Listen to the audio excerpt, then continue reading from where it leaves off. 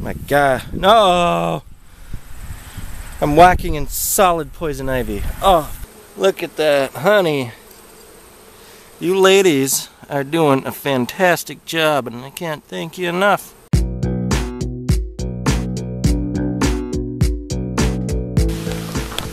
Hey guys, we're going to check the bees again. I know it's been a while. Wanted to check a couple days ago, but it decided to rain, and now the sun is peeking out a little bit, and it's windy, so hopefully you can hear me. We're gonna see what kind of honey is happening. I've added another super since you've last seen. Stay tuned. Okay, I brought some smoke with. I don't know if I'm gonna use it or not, but they might be crabby because it's been raining. There's the second super I put on. There's what the front looks like. Let's get in there and see what's happening. I have this hat on, by the way, because my hair is getting longer and I don't want bees getting stuck in my hair. It's a really good way to get stung. So I've got this on. I apologize for any wind. I'm going to try not to use smoke, because when you do that, the bees think that there's a fire and they start eating some of the honey. So if I don't have to use it, I try not to.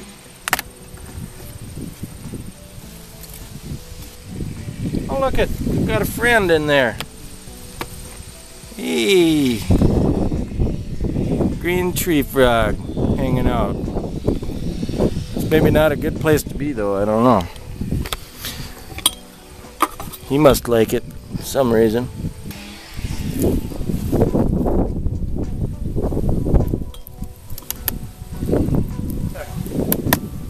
Alright, Froggy. There he is. You want to go on the bushes? So this super on the top I just put on. And you can see there's quite a bit of bees moving on up. And let's find out what exactly they're doing in there. And this is something we gotta fix. I'll show you. You see here how they're making like comb from this frame to the box. We gotta get that out of there and fix that. Look at the bee glue. That is thick. It's called propolis. And you can see where the bees are. They're putting nectar in. So that's good, considering that's the edge frame. Now I'm going to scrape this. Hopefully you can see what I'm doing. It's called burr comb. Hi, bee. And the tripod has legs. How about that? I'll raise it up a little bit. I don't think it's necessary to look at all of these, but I am curious to see what they're up to. Oh, that's getting actually quite heavy quite fast. I'm kind of surprised. And this, I have not applied any smoke to the hive. Yeah, they're putting nectar in there pretty dang good. I just put a little smoke on my hands, and that's all it really seems to need. And here's Devin's frame. I'll tell you a little bit about that. This is a brand new frame. And look, look, look, look, look, look. We took, like this side, you can kind of see, this is what it used to look like down here. Just plastic. But as you can see here, hopefully you can see there, they're starting to build it out with comb. First they have to build the comb before they can put the honey or the nectar in there. And that is Devin's. He painted a little bit of beeswax on that plastic foundation to kind of get him started. And he wrote his name on the side there. That's Devin's frame, and they are working it.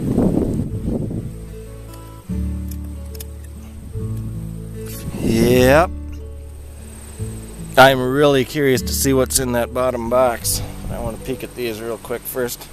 This one's the heaviest yet. Oh yeah, look at those bees working. Take this box off.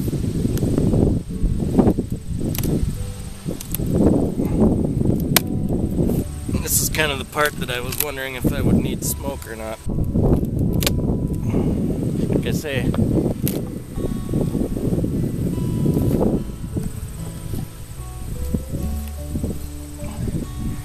try not to use it if I don't have to. Here's some burr comb. We gotta get rid of that. But I saved this and I melt it. I'll show you that in another video. Oh, if you could smell that. Alright, this is the moment of truth. Not so much this very first frame that I'm going to pull out, but these ones in the middle look like they are pretty good.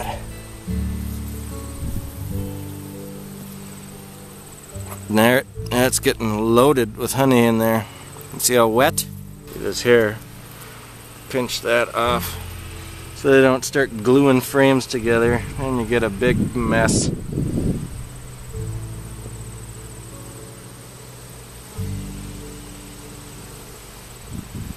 Ooh, that feels heavy.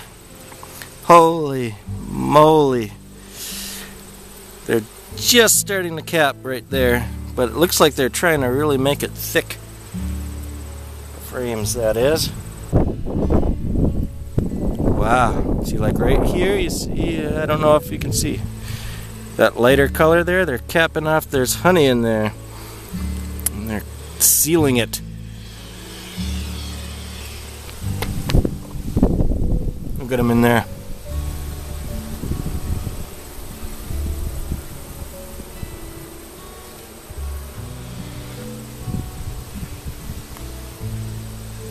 There, they're capping honey right in there.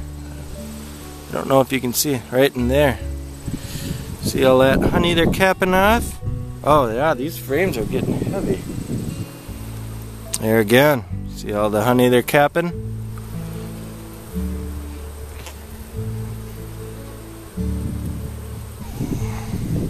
That one feels the, whoa, that's why.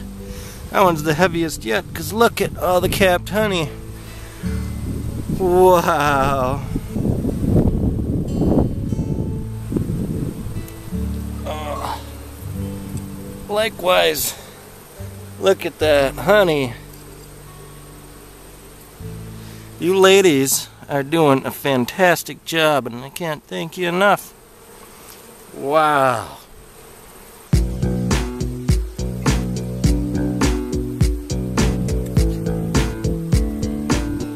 And I wish you could see down in that main brood box, the top brood box there, is just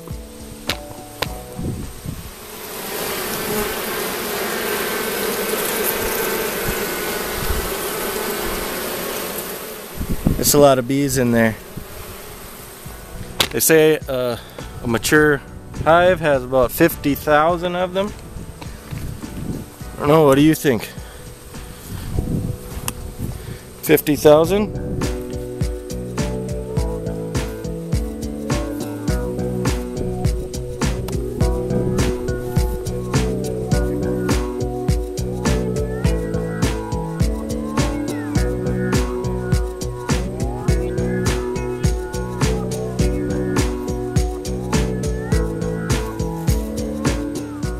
Okay.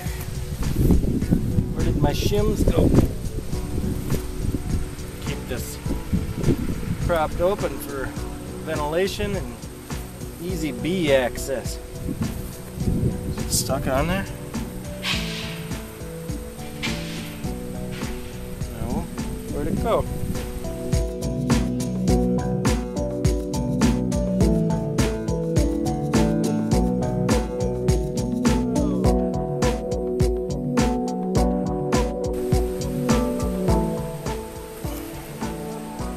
Have to find a new stick.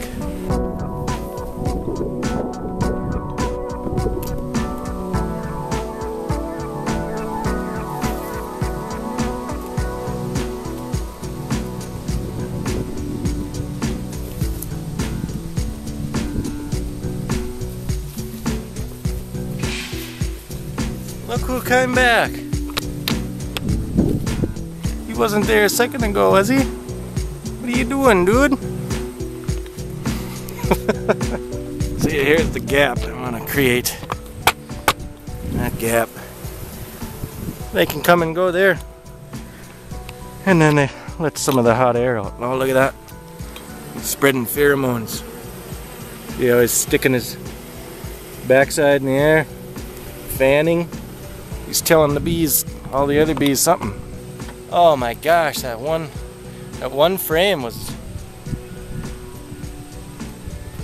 almost done. And we didn't even have to smoke them in this overcast, rainy, awful weather, because I swear I have the nicest bees in the whole wide world. So that's what's been going on with the bees. I'm super excited. It's almost honey time.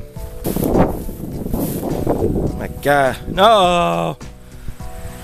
I'm walking in solid poison ivy. Oh, for crying out loud. Just trying to show you something.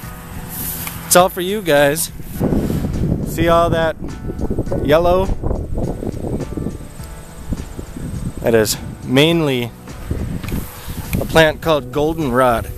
And that's one of the few nectar and pollen sources that the bees have in the fall, late summer, to build up their honey supply. Their honey supply is already good. Now they're building up my honey supply. I personally like clover basswood, but first year I'm not going to be picky about it. They spent all springtime building up their hive colony, so they were working on making more bees than they were getting me clover honey, so I'm fine with that. I'm excited. It's going to be the best honey I've ever tasted in my life, and I'm really excited. And thank you guys for tuning in. The next video will probably be when it's time to pull the frames out and extract the honey. Unless I'll probably do one, blah blah, I'm just rambling. I'll probably do a video of showing some of the equipment first, I guess, but yeah. Thanks for tuning in. Hope that wasn't just a bunch of rambling, silly nonsense, and thanks for tuning in again, and we'll see you next time. Bye.